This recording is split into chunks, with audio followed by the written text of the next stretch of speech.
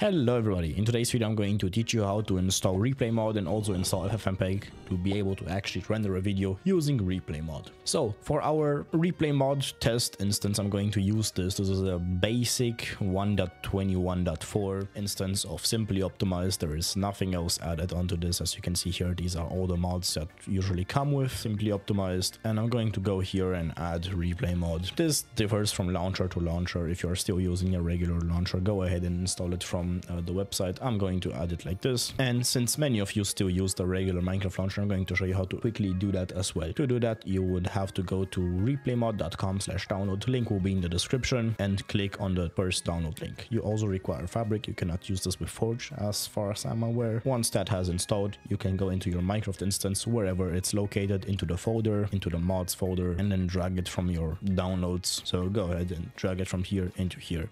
Now I already have it, as you can see, so I'm going to skip and not do anything basically. Next thing we'll want to do is install FFmpeg. To install FFmpeg, you're gonna go to ffmpeg.org/download.html. Link will be in the description again. We're going to go over to the Windows installation and just click on the first link here. We're gonna grab this command right here because we want a full release of this. You can also download it through 7-zip here, then extract it and double click the X file. It's way too complicated. Through the terminal it's much easier. We're gonna get the winget because that's already installed by default on any Windows PC, and we're gonna open our CMD and we're gonna just write winget install FFmpeg. This will just take a while now, and that was it. It has installed. Now we have the FFmpeg command. We can actually use FFmpeg, but we don't want to use it through the terminal or to convert any other stuff. We want to use it for Minecraft as a normal person would do. So we're going to close this now. If I'm not mistaken, if you go over to your PC, then to local disk, you go to users and then to your user. FFmpeg should just have its own folder over here. Yes, there it is. Here's FFmpeg. You go over to bin, and here's the ffmpeg.x.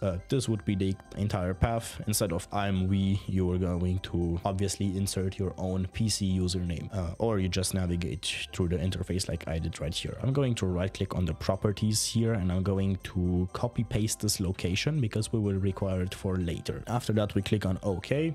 We close this, and we start Minecraft. Right, once you're in Minecraft here, you will have your replay viewer. We do not have a replay yet, so we're gonna create a new one real quick and run around.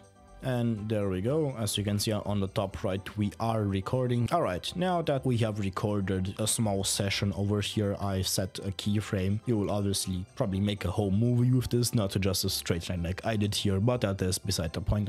This is not a tutorial on how to use ReplayMod, this is a tutorial on how to install it. You're gonna go to render camera path. By the way, to change between looking around in game like this and having your cursor, you press T to see your cursor, and to go back, you press escape. This is how you can do that. I'm going to go up here to render camera path. I recommend 1080p. If you have a high resolution monitor like I have, you can set this to any other resolution. 60 is mostly what you can use on most social media platforms. Also, you can change up this. I like it when my stuff have higher bit rates. I'm gonna put that to 40. Now here you enter that path I told you to copy before. It's C, or basically wherever the FFmpeg is installed. After that, you add another backslash onto it and write ffmpeg.exe,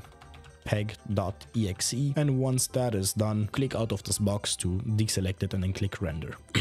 All right, once that's done, you'll be prompted with this. You can go ahead and open the video folder. When that video folder opens, this is what you'll be prompted with. If you open this, as you can see here, we have our very amazing video that I've did. It's slow motion, but that is what's good about it. You probably are making something way cooler than I am with ReplayMod. This was just to show how to install FFmpeg and do this. I'm Wise, and I'll see you next time. Bye bye.